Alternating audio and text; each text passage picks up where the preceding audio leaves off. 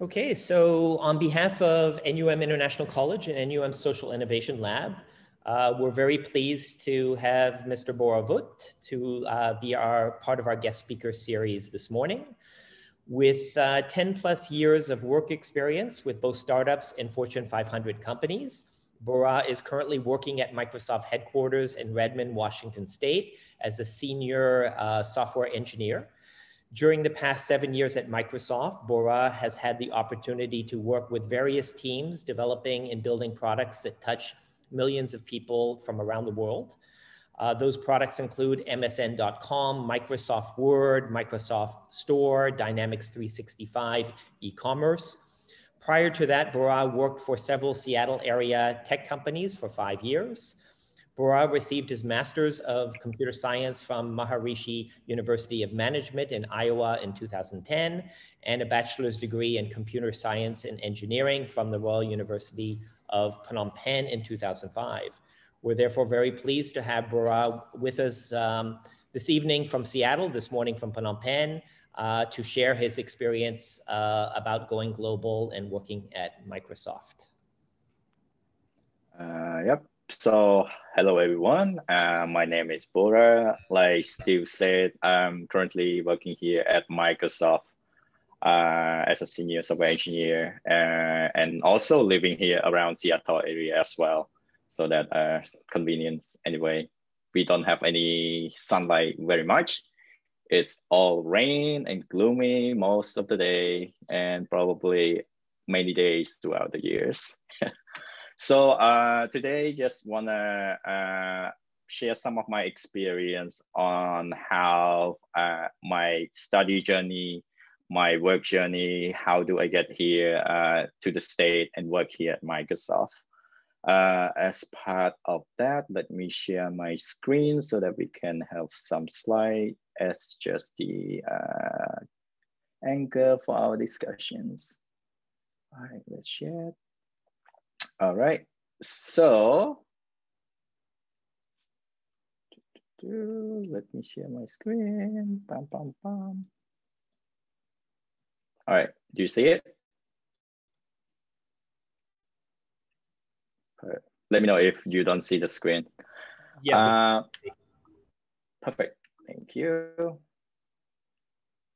So just a little bit about my background. So I graduated high school in 2001 from Siswat High School, right there in Phnom Penh city. And then I went off to studying computer science at UPP and graduated in 2005. And from roughly around 2005 to 2007, I've been working in some NGO in Cambodia doing web development work, helping them develop their online presence there. And then around 2007, I decided, okay, maybe this is the right time for me to move on and then get more education abroad. So I decided to apply for the master degree at Maharishi University of Management. Right now, they changed the name to MIU, Maharishi International University. So from 2007 and 2009, I was there doing my master degree. And after 2009, I graduated and I started working around Seattle area for some startup company and some of the Fortune 500 as well. I used to work for Real Network. I don't know if many people know what Real Network is. They are a company who's developing some of the networking system for most of the bigger company to run on right now. And some of the player for the Windows computer to play some music as well. And around 2013, that's when I started joining Microsoft, and then I've been working there ever since. So throughout this whole journey of coming here, doing my master degree, working with multiple startup companies. And then last one is Microsoft right now. There have been some rewards that I think that that's been so rewarding to me. So one is that being a Cambodian and then studying in Cambodia, you finish your bachelor degree right there. More or less, I feel like that is something that really prepared me well for my education here in the States. Before coming here, I wouldn't have thought that the education there would be enough, because I always have this perception and heard so many people saying, oh, Cambodian education is not up to par with the international school out there. But somehow, with all the hard work that we've done in school, with so many subjects that we've done, and with so many theoretical practice that we've done in school, that really helped prepare you so much in going into the master degree here. I find studying here is way easier than studying in Cambodia, because to whatever the exam that the professor or the teacher gave you, the answer is always in there. As long as you study it, as long as you understand it, and then you just simply you're gonna get like the good mark out of that exam for sure. The second point that I feel like that's so rewarding throughout my experience is the chance for me to meet and sit down with and listen to the top leader in both private and public sector. So you might have seen this picture on the left right here. Some of you might have known her and some of you might have not. So her name is Madeleine Albright. She's the first female Secretary of State in the United States, serving around Bill Clinton presidency in 1993 to 1998, something like that. So she came to Microsoft campus on her book tour. And then I was fortunate enough to be selected as one of the participants to join in this private book signing. Roughly about 20 people were selected throughout the company to go and sit there and have a quick conversation with her. And then she would sign the book and then give it to you. The book that she was signing at the time, the name is Fascism. She was talking about fascism throughout the history, including the recent history about the uprising with all the political atmosphere around the world right now. I also got the chance to meet with Satya Nadella, which is the CEO of Microsoft as well. He normally would give out speeches every month to all the employees throughout the company.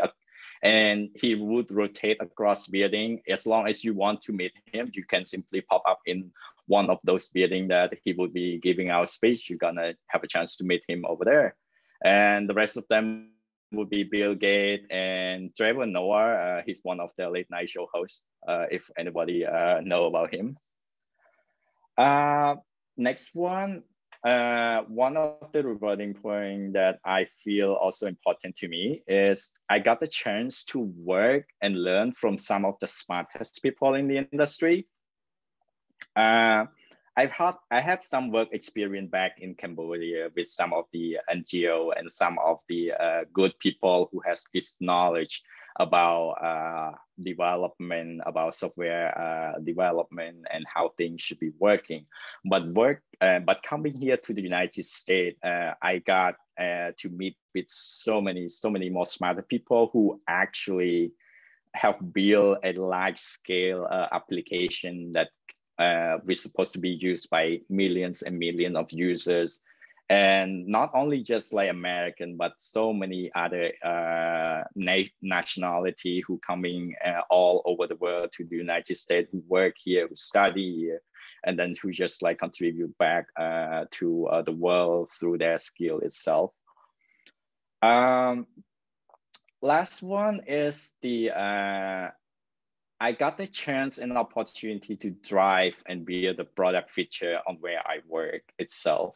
So lastly, at Microsoft, with the last project that I've worked on, I've had a chance to build the e-commerce solutions for dynamic customer. So Microsoft wouldn't have any e-commerce solution as part of their solution to the customer before. But now with this solution, you can actually create an online store presence, either selling clothes, either selling jewelry, or any type of the product at all. And that is fully integrated with the dynamic solution itself, including back office support, including like front store support. All of those will be integrated, and that is something that I've had the chance to actually build the feature and shape the product to what it is and that the user are using right now. So out of all these rewards and the experience that I had, of course, that comes with challenges that I have to fight through, that I have come through to actually either achieve or experience myself. So some of the challenges that I've seen, especially when I firstly come to the United States for school, are the cultural differences. This is to me, it's a bit different than the culture shocks. Yes, before coming here back in the day around 2007 or 2008, there wasn't any like Facebook popularity. There wasn't Instagram. There wasn't any of the Snapchat or anything like that. So the only exposure I had and prepare myself before coming here is either watching this Hollywood movie about how life is in New York, in LA, and then all of that, just absorb it and get familiar myself with how people actually function here. But once I arrive, things, especially when you come to school, most of the school, some of them are actually in a remote area. So the school that I went to is in Iowa, and not sure if many people have been here or know where Iowa is. It's like in the middle of the United States, and it's known for cornfield. Everywhere you go, you see farm left and right, and corn farm pretty much. And that's totally different from my expectation of like what I've seen in the movie of the sky rises and all of these things. So I kind of like learn to adapt and how people are living here. And surprisingly, people in rural area are really, really nice. And I remember one instance that I had to walk from my dorm to the supermarket, which is about like a mile, maybe about 1.5 kilometers or so. And one of the lady just stopped by on the road, and she was asking, "Hey, are you guys student here? You want to get a ride from here to the market or something?" And then she actually gives you ride without any hesitance and just take you off and drop you there. And she was actually waited and then pick me back up from the store and then drop me back off at the dorm, which was so totally different from what I've experienced. I know we Cambodian used to think that we are really nice and we are really like down to us people. And this is surprisingly also experience the same thing on a different part of the world as well. And the other cultural differences I would want to call out is like sometimes people are so from the work situation, people tend to be providing you feedback right on the spot or straightforward feedback. Of course, those are constructive feedback to make sure that you learn from that feedback and then perform or do better things. However, on off the work world, when you are going to a party or you're meeting a friend and then it's gonna be a potluck or something, you cook some dish and then that dishes are so not really delicious, not really good. But if you were to bring it to the party, people's gonna still be nice to you and gonna keep saying, "Oh, this is still really delicious. Thanks for bringing it." If we put in our context, it might be a different reaction there. Second bullet point that I find challenging is adapting to a new way of life here in the state. So back in Cambodia, I stayed with my parents, and they were handling all of the electric bill, all of the food bill, and all of this stuff. So my job and my life is just pretty much wake up in the morning, go to work, and coming back, having lunch, dinner, shower, and then maybe sharing some of the bill with them. But here, coming here all by myself, I don't really have any relatives around. So I have to take care of my own in terms of like finding a place to live, taking care of all the bills, looking for a job, figuring out how to ride a train, how to ride a bus, and purchasing a car. All of those you have to actually learn and then figure out on your own. The good news is everything is all up on the internet right now. So if whatever you think that you want to find out and figure out to do, it's convenient that way. The third point, the third challenge that I find it's also interesting is competition here in the United States is fierce. It's not just among other people, it's also among yourself. What do I mean by competition here? Let's pick an example of the job search and job interview and figure out your own career. So coming here after school, I had to actually try out and then apply for jobs and go for the job interviews. And before getting my first job here in the United States, it's just not a straightforward thing that I would apply one job, I go for the interview, and then I got it. I applied for many jobs, and that many here in the term of hundreds, because over here, if you're just simply looking for like 10 or 20 jobs, your chances are low.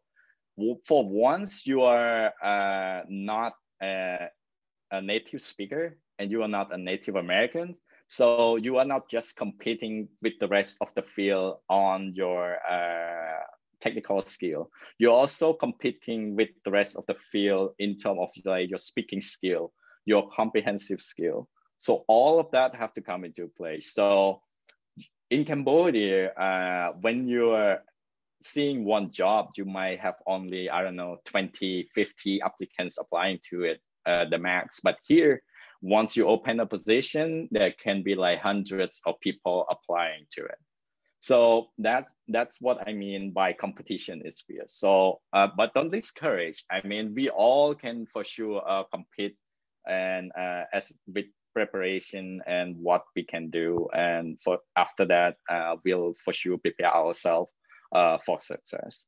And in terms of competition to yourself, I want to link it to the next part of the cultivating a growth mindset. I don't know much about how different person like tend to think differently, but back then in Cambodia, the perception I tend to have is like most people would just like went to school, university, and once you graduate from your bachelor degree or from your master degree, you tend to like, okay, I'm done with studying. Now I'm just gonna be focusing on work. But yes, you can do that, and then after that you can get a job, and then you can actually stay on your job and then continue doing work and then grow in your job. But over here, it's a bit different. People don't just stop right there after they get a job. People don't just stop right there after they get a promotion. They always look inward and then see what else can they improve on themselves, what else can they do better. That's what they call cultivating their growth mindset, and they continue to learn from time to time, either a new skill or upgrading themselves and then making themselves more up to date with the current skill on the market right now. So I think that is some of the challenges that I want to point out, and that's what I've gone through. And maybe I've been talking too much. I think that is all what I want to say right now. And then next is probably I'm gonna open it up for Q&A, either from Steve or from other people as well. So one thing though, if somebody asks question, I would love for them to give a brief introduction so that I kind of get to know the person asking the question as well. Thank you. Okay, so thanks, Bora. So let's open it up and get some, who wants to go first for the first question? I have a lot, but I want to get our audience here asking questions.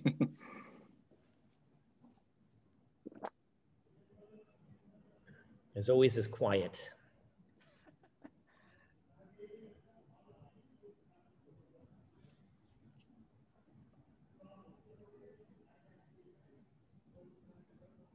Okay, so who would like to ask the first question? Hi, Steve. Hi, Moni. Sorry, yeah, I can go first. My name is Moni. I'm currently doing my master's in marketing at Holt University, Holt Business School. I'm still in Cambodia, but I'm planning to go to London soon. Nice. My question to you is, I heard that Microsoft is a very diverse culture.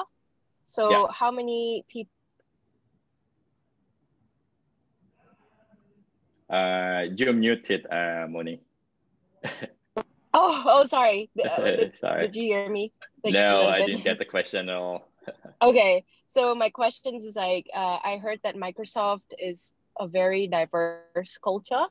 So I want to ask whether, like, how many nationalities are in your team and how do you navigate the cultural challenges, you know, the cultural differences and challenges that come with working with people from multiple backgrounds. Thank you. Yeah, no problem. Thanks for the questions. Yes, Microsoft is really, really diverse company. We have so many people from all over the world. Especially in my team, we have American, we have Indian, we have, of course, Cambodian.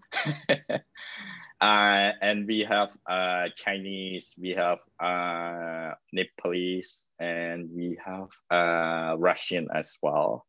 So fortunately, Microsoft is a company who which really encourage diversity.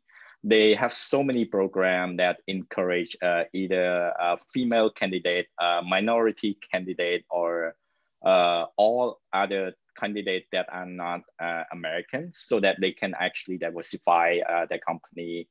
So the whole idea of diversifying employee here is not just to get different type of people to do the work, and then you kind of like check off the list and then brand yourself as an international company.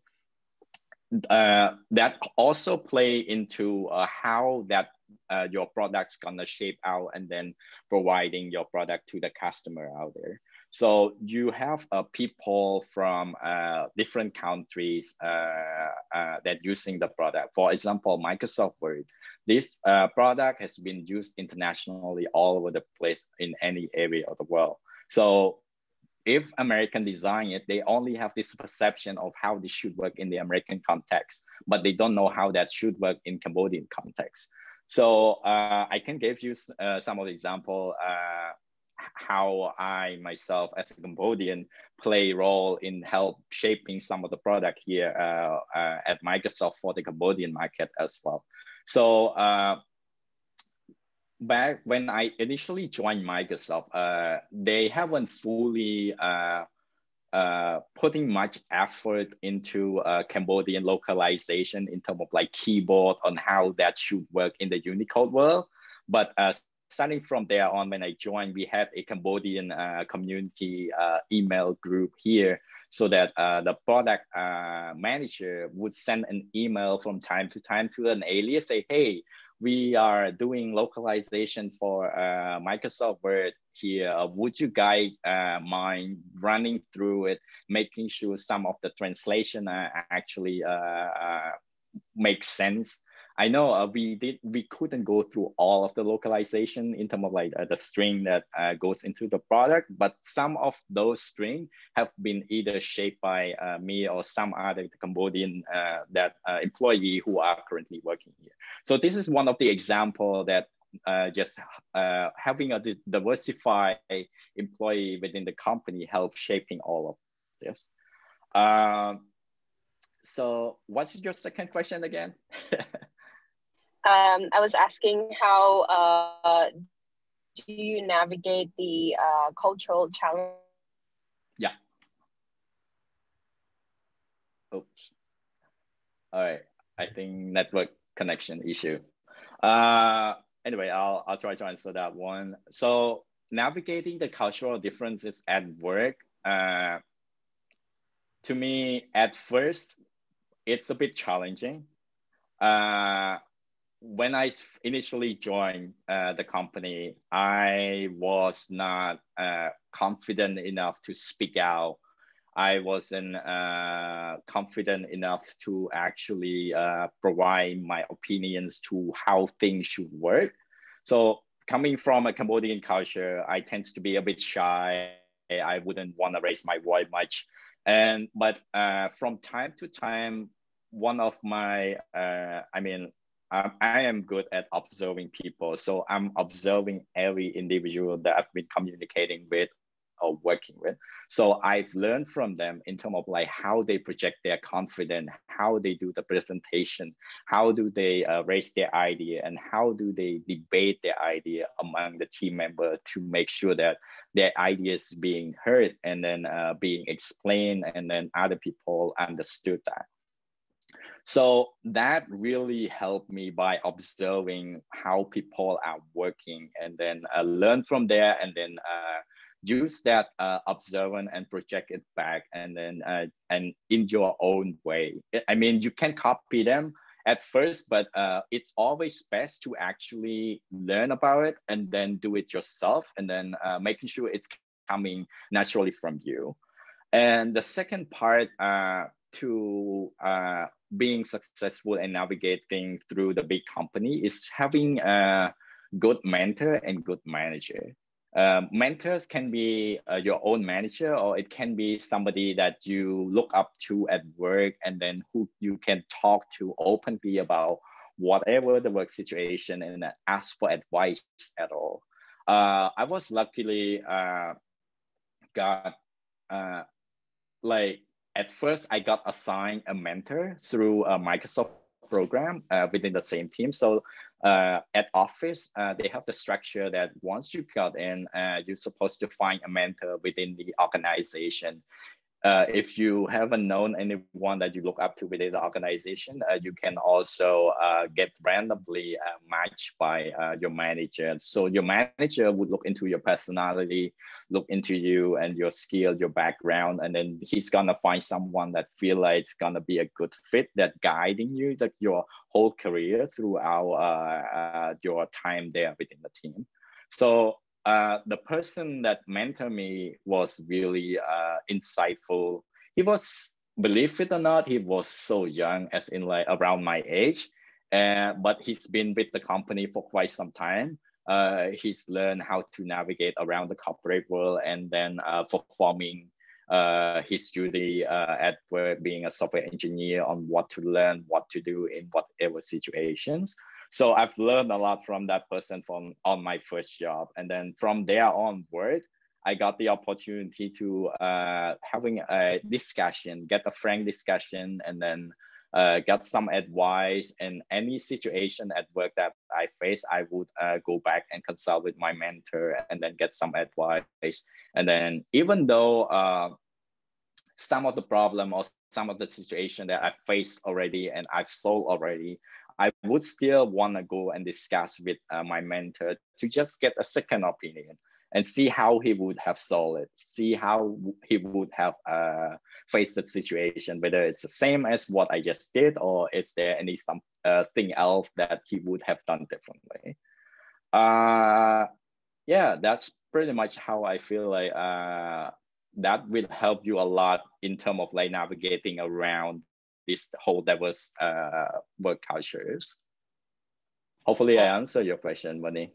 Yeah, you did. Thank you so much, Wong. Yeah, no worry. Anyone else with questions?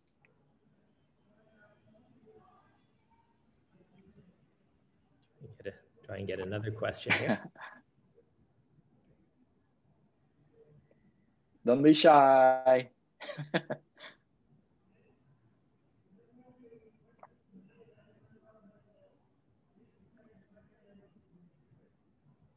Second question, Moni. Okay, maybe someone else. I think I saw some movement, but let me ask while we're waiting for people to think about their questions. Okay, let me Sure. go back here.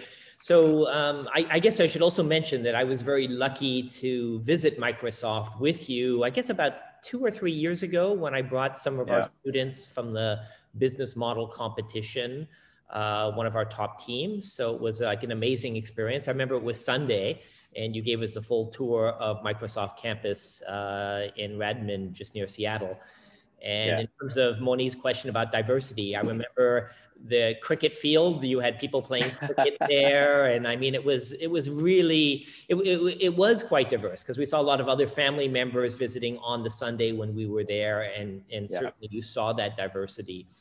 And obviously your campus is very cool. The design, you know, of all of the rooms was just amazing to see that. In terms of the education side, I know like a lot of IT companies, they have speaker series, and you sort of mentioned that you met Madeleine Albright and other speakers. So how regular is that at Microsoft? Do you have like every Friday, or do you have authors, you know, well-known speakers coming on campus to give talks, and maybe talk a little bit about the education side of what programs there are if you're working for Microsoft that you benefit from? So yes, I can talk a little bit about that. So the program that I went to, that I met Madeleine Albright, it is called Outside In. What they are trying to achieve from that program is they would introduce a different speaker once every month. Mostly they tend to stick with the trend of whatever happening, either politically, either socially, issues that happening right now. So they have one from the National Institute of Health recently coming onto the campus to talk about infection disease, and similar to the COVID thing that we are currently facing right now. But it's a virtual, even due to the whole COVID thing, that they couldn't do the on campus even anymore.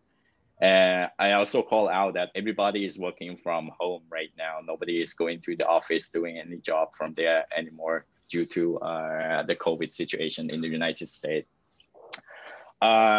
Yes, and there are so many other programs, either related to education or either related to activism, climate change. What is the other one? I forgot.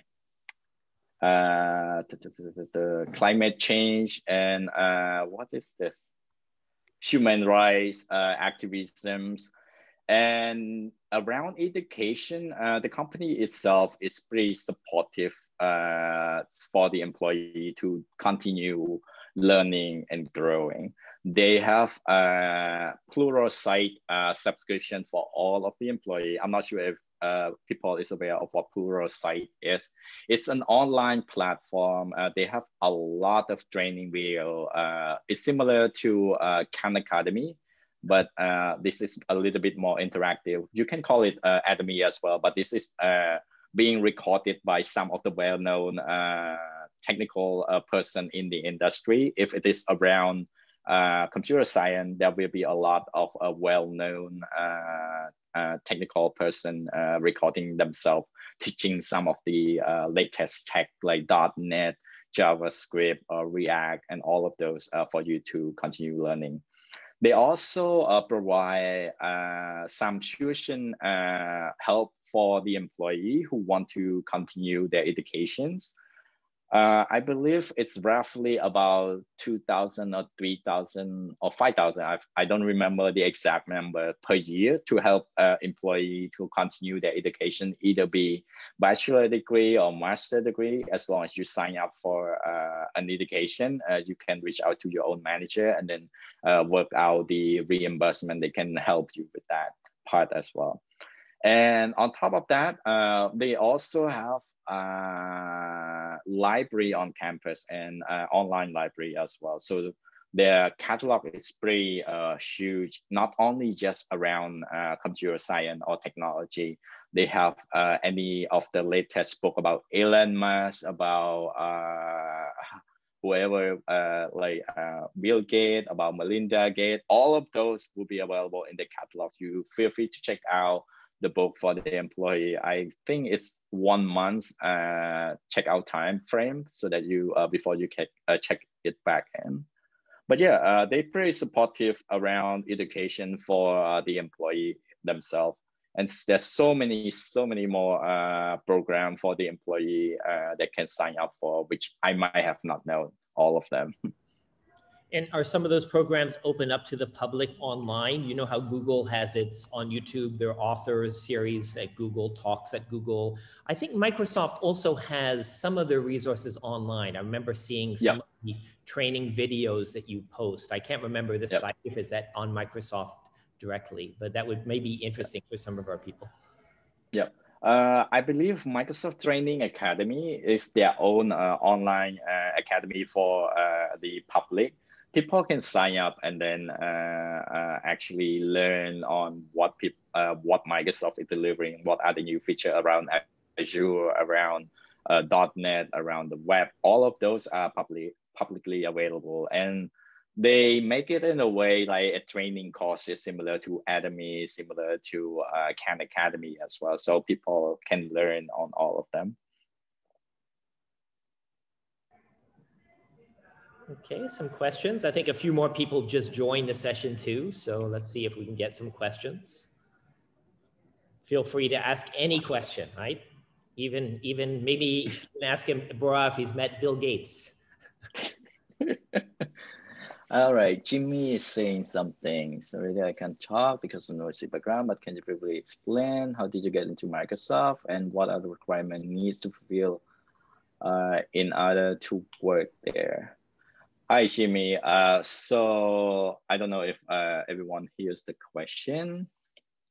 So the question is, can you briefly explain how did you get into Microsoft and what are the requirements we need to fulfill in order to work there? The journey for me to get into Microsoft. So I firstly came here as a student. And then after that, after I finished my degree, I actually right before I finished my degree, I applied to work at Microsoft. And it's the same as a normal job application. You just apply, submit your application into the company, and then they will set up if they look into your resume and they feel like, hey, this guy is at least qualified enough. So they would set up an interview for you. First, it's gonna be a phone screen, 1 hour with one of the software engineer over there. They just want to like actually get to know you for one, and also test your basic technical skill to make sure that you are who you are on your resume. And then after passing that first phone technical screen, there comes the full loop interview that you're gonna be invited into the Microsoft campus to have an interview with 5 or 6 people. I don't remember exactly how many people I met, either 5 or 6 around that. So it's gonna be 1 hour per person.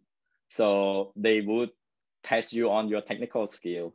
They would test you on your social skill. They would test you on your communication skill, and how and they also test you on your comprehension skill as well. So technical skill, it's gonna be your problem solving. How are you gonna solve this computer problem? Like they're gonna give you a problem, they ask you to write the code to solve that. Behavioral skill, they wanna to know how you handle situation. For example, how are you, they're gonna ask you, I don't know, maybe one of the questions we just pull off the air. How are you gonna deal with college, your coworker who have a different opinion than you? Whatever you tell to that person just simply shut it down, rejected it, wouldn't agree with you. How you handle that situation? So these are the sort of question that they would ask you. There's no right or wrong answer to your answer, but they want to understand how are you dealing with it, whether it makes sense, whether it's something you just simply coming up and look up online or something like that. They want to get a feel of it. So yeah, after this whole loop interview, you would just be waiting for a day or two.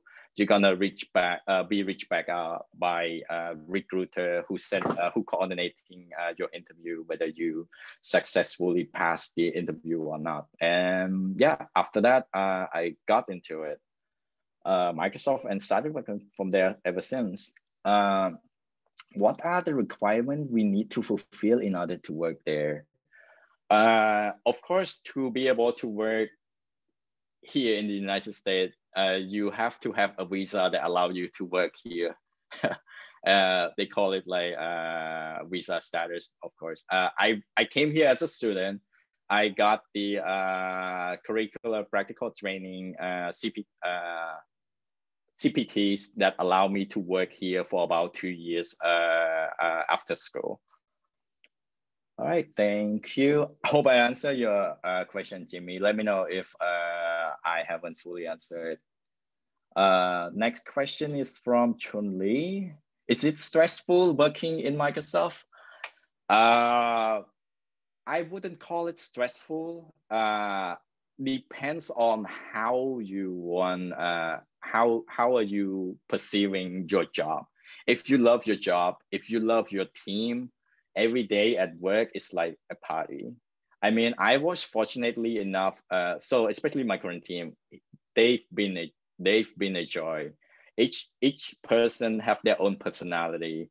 We have a person from an American person who is so smart, but he's a bit shy. And then what it is doing is like every time we all have any technical question that we don't know how to solve, we would reach out to him, and he's like for sure gonna give you answer either right on the spot or later on within a day or so. And then we have some people who just like good at cracking jokes. So all of these characters come into play into a group that form a group that help you thrive and grow and then build a good product. And on top of that, it makes you also enjoy your workplace as well. And I feel like the only time that is stressful for me is trying to deliver something when we are really approaching the deadline of shipping a product. That's when we really have to put more hours into it. And this is pretty normal in a typical work environment. It's not just in Microsoft. It's not just in the tech field. I believe this is applied to every sector at all. You have a deadline, you have to hit, and then when the deadline approach, you need to do whatever you can do to actually hit that deadline and deliver your product or your job in the quality that you feel like you have to do. Hopefully I answer your question, Chun-Li. Next come from Udon. Were there algorithm and data structure coding tests? If so, what was it like? How hard would you say they were? I hope the question is around the interview getting into Microsoft. Yes, there will be algorithm and data structure in any of the text interview here in the United States.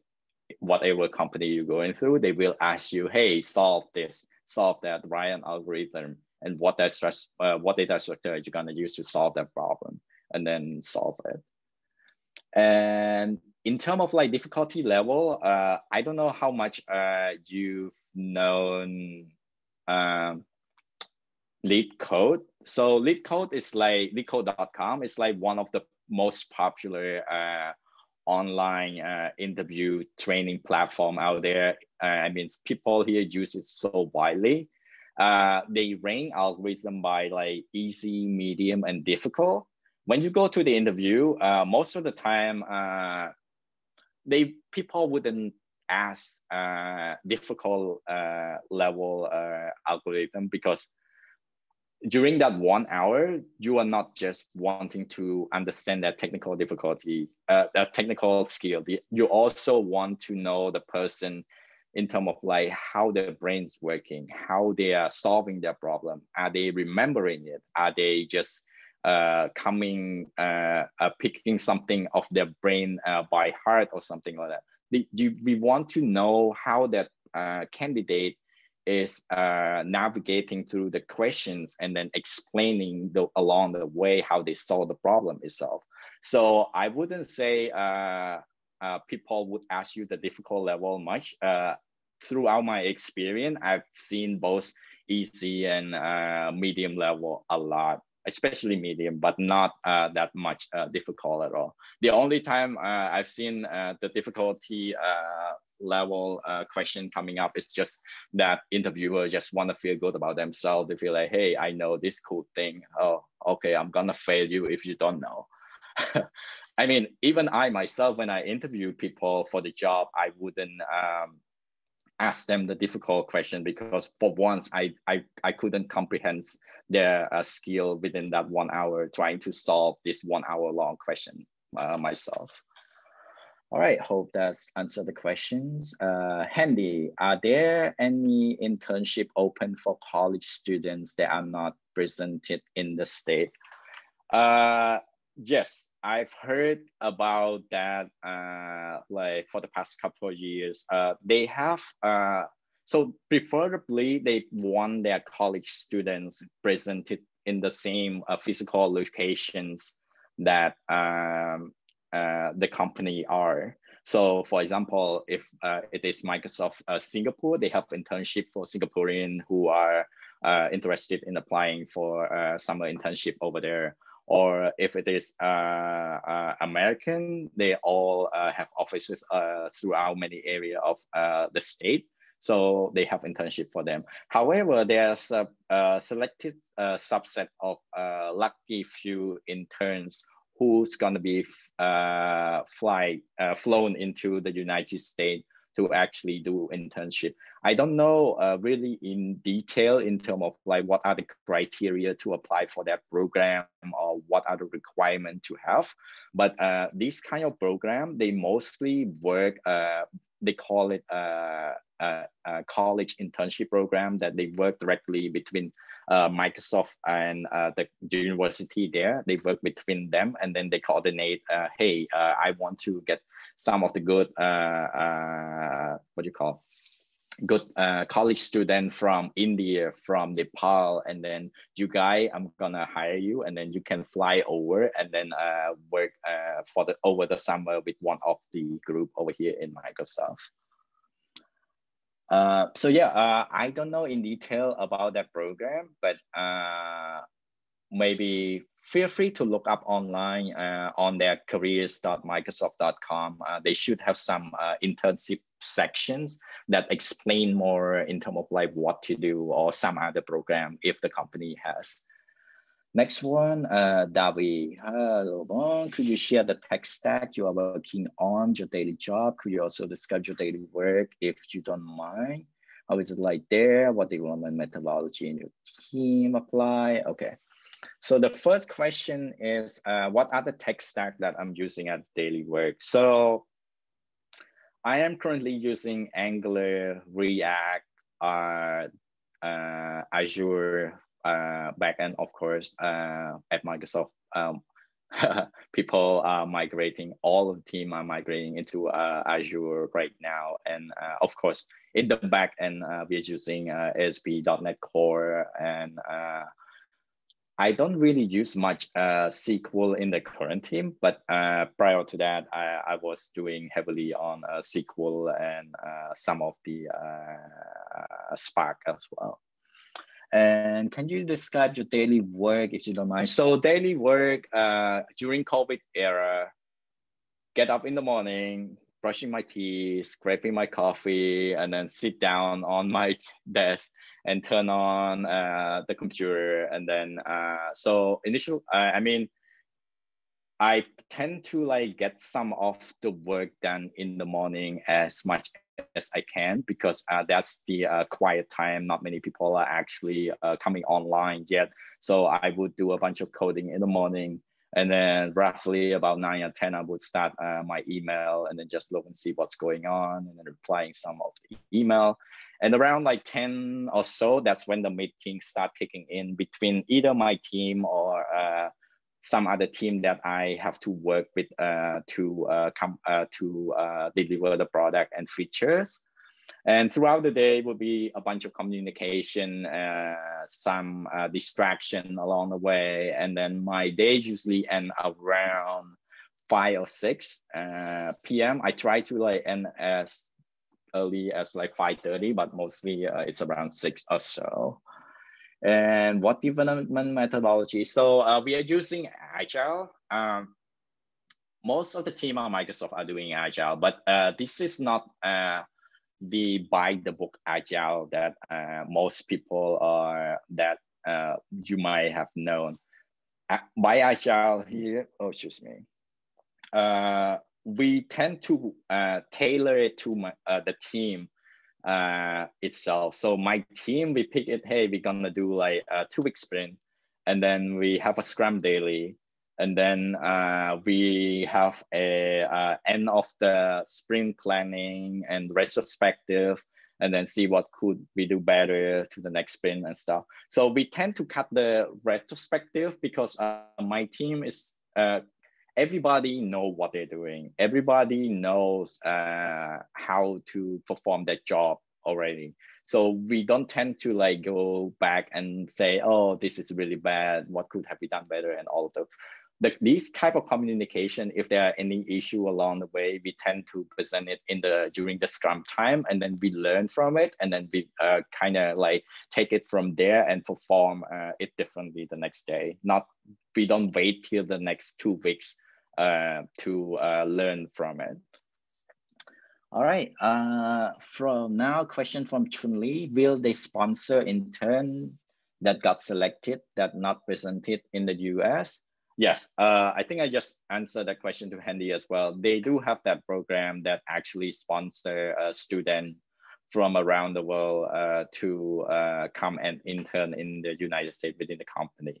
But like I said, that program, I don't know how that works. Mostly from what I heard, they actually work between university and the company directly rather than individual applying through the websites. All right, I think I've gone through all the questions in the charts. Wonder if anyone else has any question over the mic.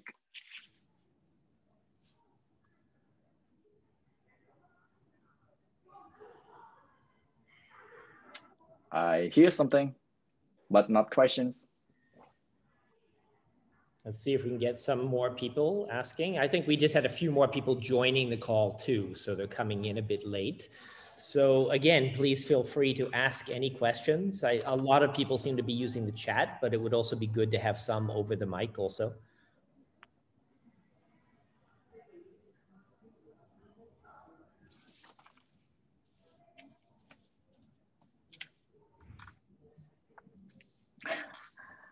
Any questions? Come on, guys, this is a good opportunity.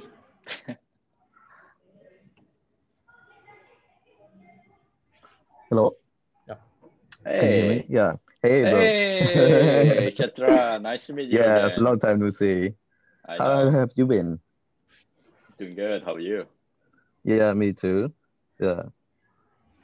Okay, so yeah, I got just a casual question. So now, right now, we know that a lot of tech companies that are working from home. So I just want to know, how is your day working from home compared to working in the office? Do you miss the office? Your office is really nice. Yes. So I kind of miss the office atmosphere a bit, in the sense that you kind of like see people in real life rather than through the webcam. And then you kind of like be able to walk around the hall and pop into each other's office and then just talk to them. That's what I miss the most. And I also have usually have lunch with my coworker at work, and we just like kind of sit down and have lunch together. That's also what I'm missing. In terms of like working from home life, I feel like it's busier, and then you kind of like work longer comparing to working in the office, because when you are in the office, you just go there, drive in, and then go into your office, boot your machine and log in, do the work, and then you shut it down later on. I mean, log off the computer and then come back home, and pretty much that is it. But when you are at home, you are so, I mean, accessible to your computer, and you are so accessible to your work. You just simply walk into the room, boot on the machine, and there you go at the work. So you tend to like work more hours. And the second piece to it is the long hour part of it, because people tend to like try to grab your time more. They try to ping you more. Hey, I have this question, I have that question. And then communication over the mic, over the phone is not as convenient as popping up to someone's room and ask the question, and then you get an answer in 5 seconds. Over here, it takes time. So you tend to like work longer. And that this whole thing also being acknowledged by the leadership within the Microsoft itself. So they tend to, they've been working on some improvement to make sure that the employee get enough rest, get enough break. So they push the employee to try to take as much holiday as possible. They set up the no meeting days so that actually employee can focus on doing their job rather than coming in and out of the meeting all day long. So some of this program and downside of the work from home has been acknowledged by the leadership, and they've act on it. Yeah. Yeah, that's really cool. Yes. Anyway, about the communication. So I think since we start working from home, communication with employee could be, not actually good as the same in the office. So in Microsoft, as I think that you will of course use Microsoft Team, but other than that, do you have any like other channel tool apart from Microsoft Team that could have solved the communication issue right now? I mean, Microsoft Team is just a mean to help you communicate between your peer, between your coworker. All in all, it also comes down to individual to actually use it, and then to the level that achieving your own goal. Personally, for me, I don't really turn on my webcam much, but from time to time, if I were to go into a presentation and go into a big group representing the feature or something, I tend to turn on my webcam so that people are actually being able to engage with you face to face. I mean, it's not the same as you were there in the room and then having eye contacts with the rest of the folk. But these help alleviate the communication gap that is just purely voice. And just feel free to like talk to people and chat with them to ask any question that you have, because it's not as easy as when you were back in the office anymore.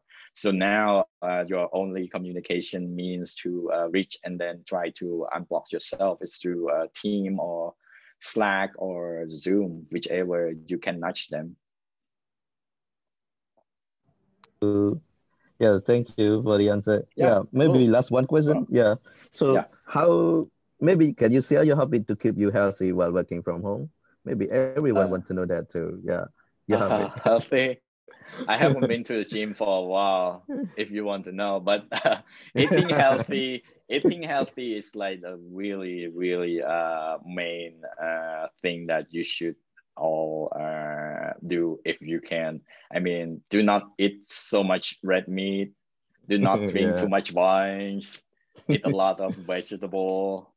Yeah, pretty much it. And don't forget to take a walk here and there and ride your bicycle. Yep, keep your active life. I mean, in Cambodia, it's probably way easier. Over here, they close down the gym as well. You can't even not go to the gym, so that sucks. Looks like we have a couple more questions coming in on the chat from Davi and also from Jimmy. So Davi is asking about the difference between working for startup versus Fortune 500 companies.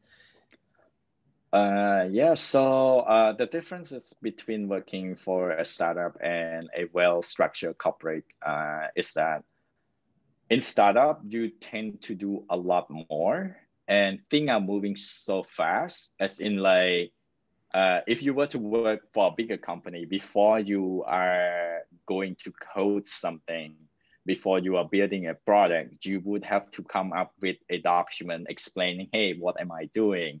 How I'm gonna solve this problem? What kind of data tech stack that I'm gonna use to solve this problem? All of this has to come up beforehand, and you present it into a big team, and you're gonna get a lot of feedback because so many people has opinion. You have to come back with a bunch of this feedback and consolidate them and then present it again to make sure that everybody buy off on that. But when you go to the startup world, it's more of like, hey, I want to build this. For example, I want to build Zoom. Okay, now go and do it yourself. Give me what do you call it? POC, proof of concept, like a mini program that work within a week or two. And then once you come back and demo it to the whole team in your startup crew, they will be like, okay, let's do it. And then after that, you would be like going off and then doing all of this within the next month or two. So in startup world, it's fast paced. It's not very structured. But the good thing is you have full control of what you want to do, and then you have more freedom of doing it. In the corporate world, they have this whole well-structured way of how they see things functioning. So you have to play by that rule. And then you have to know how to do it. And then you're gonna learn, and then people is gonna give you all the feedback on how things are working anyway. But the good thing about it is like now you know how things are actually running in a bigger field rather than just like doing it yourself. Yeah, that's the most one of the biggest difference between the two. And the next question. This is go ahead. Yeah, it's a university recommendation. So if you're going to study computer science in Phnom Penh, what university do you recommend? I mean, I've been out of the university field in Cambodia for quite a while. So I graduated back in 2001, 2002, 2003, 2005. I graduated in 2005. So I don't know much like in terms of like quality of the university, that what is their program, what are they teaching in school, and what are the languages that they use, the tech stacks. But back then when I was there, Rorian University of Phnom Penh is like one of the most well-known university, and they have one of the good program out there comparing to the other school out there. But in terms of like now, I would suggest asking people around, see what they are studying, especially the fresh grad, like those who just graduated from college in Cambodia. Just go there and try to ask them what they are learning in college. Have they learned this thing and that thing and that thing? And then you kind of like get that list back, and then make your own judgment in terms of like, this thing translate into what people are looking on the market right now. So, I mean, by market here, it can be the US market or in the Cambodian market. If people are looking to hire a lot of like React Native, and then if the university is teaching you in your year 4 C++. So yeah, make your own judgment based on that. But if you're going for a job like iOS app developer, maybe Objective-C is your aim. So think about it and then ask around and then see which university providing all of these skill that can actually prepare you for the job market. Okay, oh wait, that's all I think. Oh, what university in Phnom Penh will you recommend? That's it. There is one coming in now. How did you, how did you get into the master's program at Maharishi University? So back then when I decided, okay, it's my time to actually continue my education, because after school in 2005, I've been working for roughly about 2 years, and I decided, okay, I really want to continue my master degree. So I look around, I applied for some scholarship. I didn't get any of them. Some of them I went to the interview round, and then I didn't get them. And then, I mean, I didn't stop there.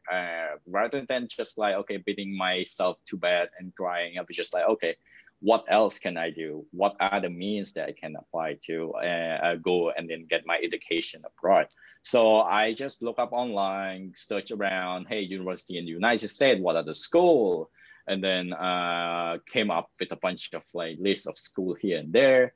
And I know one of my coworker, she recently came to the United States for school. So I kind of like reached out to her and then asked her information about the school better. And then right after that, I just applied to the school. I went to their website and looked up what are the admission process, and then go from step 1, step 2, step 3, just go through each of the process there. And then from there on, they would do some admission testing to make sure that you are who you are, and test some of the technical skill as well. And after that, they gave the admission, and then you just simply go through the rest of the step by going to the embassy for the interview for the visa. And once you get the visa, you get the plane ticket, and then come here and for school.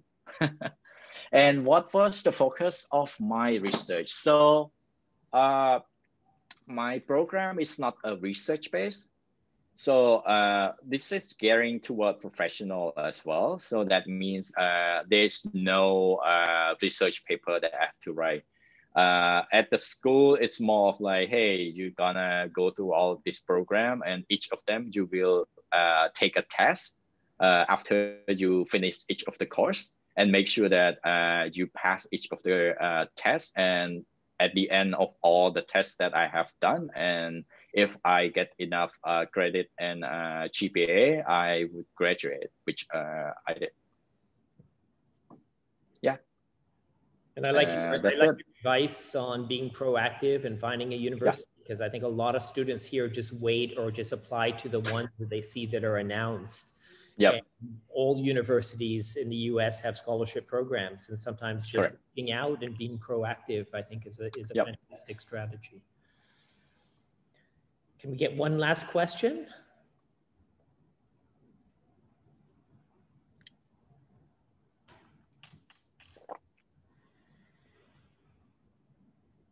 If not, okay, good, we have one. I thought we had. I saw this screen. Okay, so let me ask one last question then.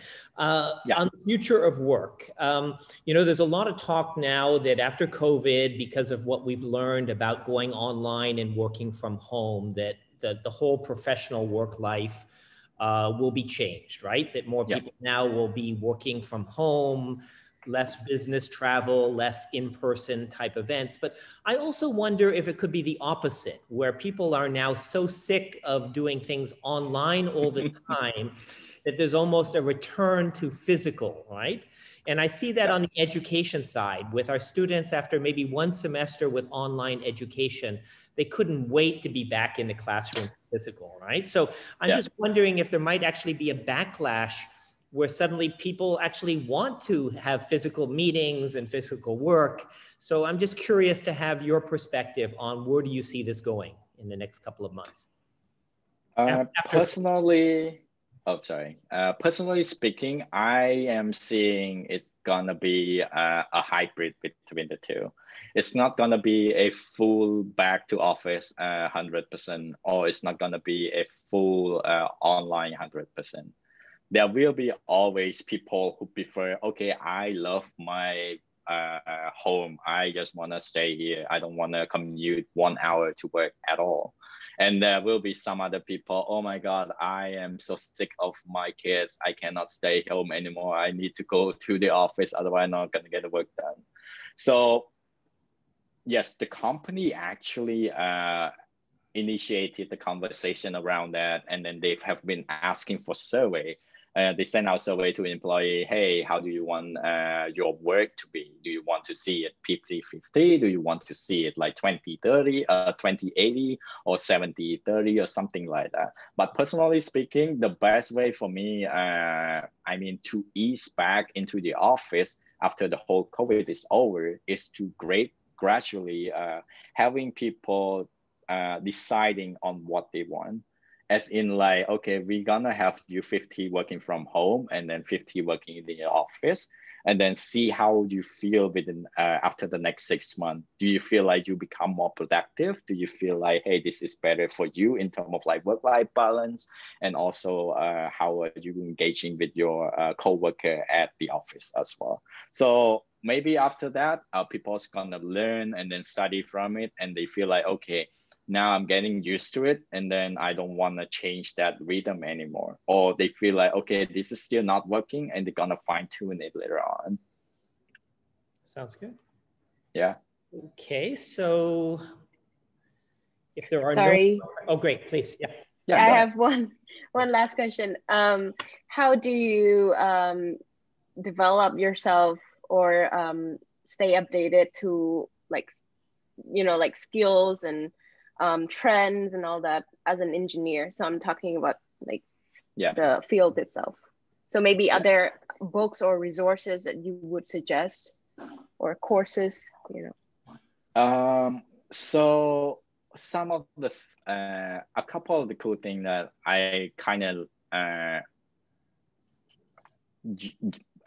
use myself in the past couple of years are some of the newsletters. So for me personally, I am more into web technology and web development and mobile development. So I've signed up for some of the newsletter that every week they would send me any cool thing about JavaScript. What are the new thing? What are the things that coming up?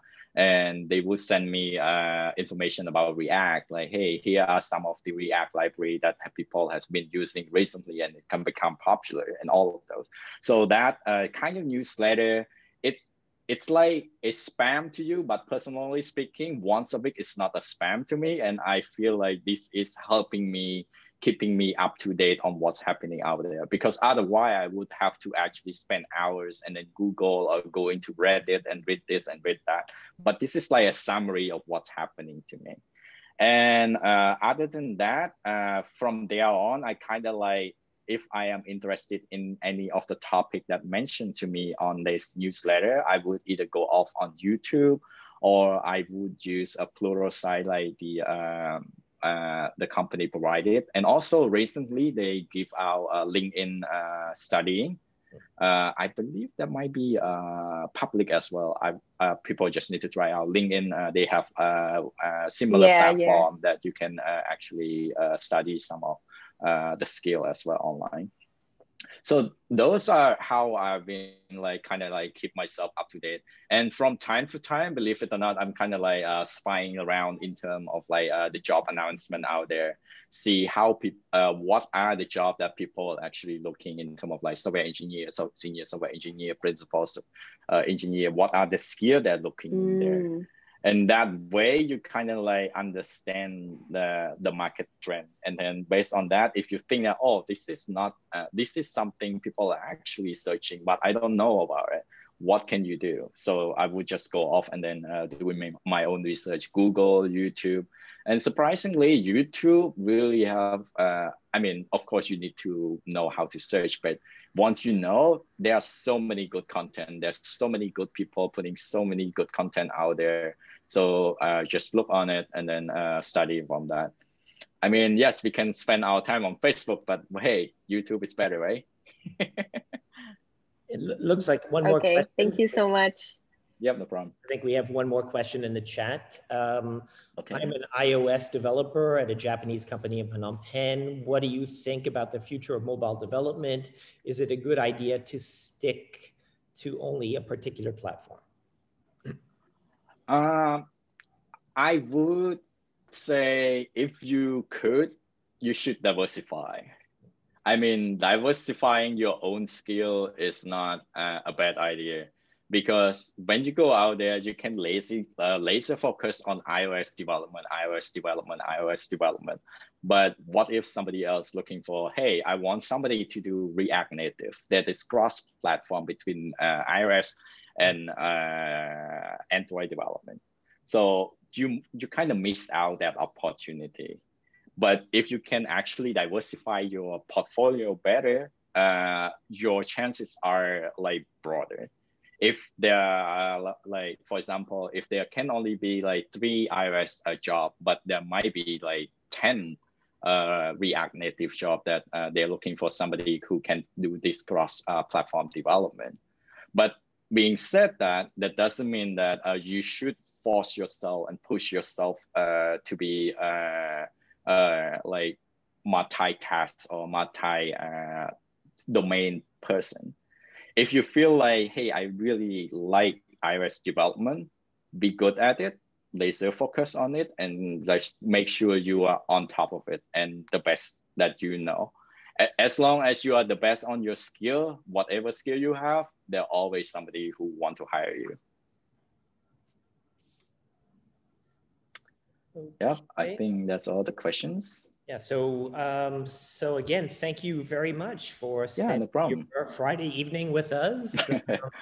We actually had a lot of really good technical questions via the chat also, which is great to see. And again, take care during this time of COVID, and let's hope that, you know, things get back to normal, or the new normal, I guess, which is the hybrid structure of working and studying as we move forward into 2021. But again, very much appreciate your time with us this evening, your time this morning here, and have a great weekend. Yeah, thank you so much, Steve, for having me over. I don't know, do you think you have like a couple more minutes? I just want to like give a couple more bullet points as a key takeaway, if possible. Definitely, definitely. Oh yeah, so some of the key takeaway that I would love people to get out of this whole conversation Q&A session as well. Number one is kind of believe in yourself. I mean, each of us can go and compete on any stage with enough education, with enough support, with enough skill that we equip ourselves. We can go and compete, I don't know, US, Singapore, Australia. I'm sure we all know somebody like, we know this Cambodian working here, that Cambodian working there, this country and that country. So we all started back in Cambodia the same way as everybody has. We went to the same school, and some might have gone to an international school in Cambodia, some might have gone to a public school in Cambodia, but everything that we've done in Cambodia prepare us as an individual, and then we all can move on from there and then learn more along the way, and then we can go and then compete on the international stage the same as anyone else. The second point is do not restrict yourself so much in terms of like options. Like Steve just mentioned earlier, hey, be proactive in terms of like finding university to study.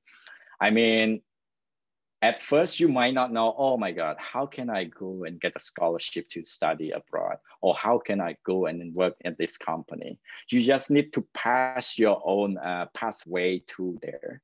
So for example, if you feel like, oh, I want to go and study in the United States, you would be like, okay, maybe first I'm gonna look for a scholarship. What are the scholarships?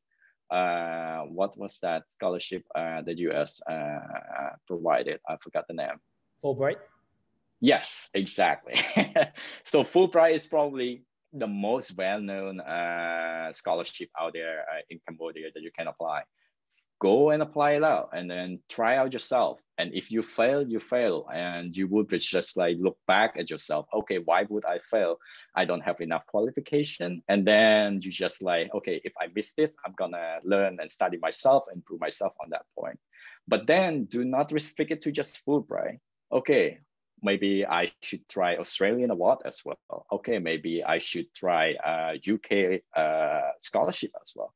And then just be proactive and search for it and ask around and ask people. And then if all scholarship fail, and then in my case, I mean, I applied a couple of scholarship and I failed of them, all of them. I was like, okay, all right, what else can I do? I look up online. I went on Google. Imagine way back in 2007, 2006, that internet is still expensive. I had to like spend my salary going to the internet cafe, like, I don't know, 1 hour for $1 or something, just sit there doing nothing but Google and go through all the university website and reading up and see what they are doing. Next one is probably the last as well. Be humble but confident. I mean, being humble goes a long way. Nobody loves people being arrogant. So just be nice and project your confidence through being humbling to one another, and people will actually love you. And then from there onward, you don't know what's gonna take you, either professionally or personally in your friendship as well. Yeah, that's all I want to say. And thank you, Steve, again for having me over, and everybody for asking questions. Thank you very much. This was fantastic. And yeah, thank you. Okay, so wishing everyone a good weekend. Yeah, and hopefully everybody have a good holiday season over there in Cambodia. And happy Thanksgiving in the US. Thanks. You too. Bye-bye.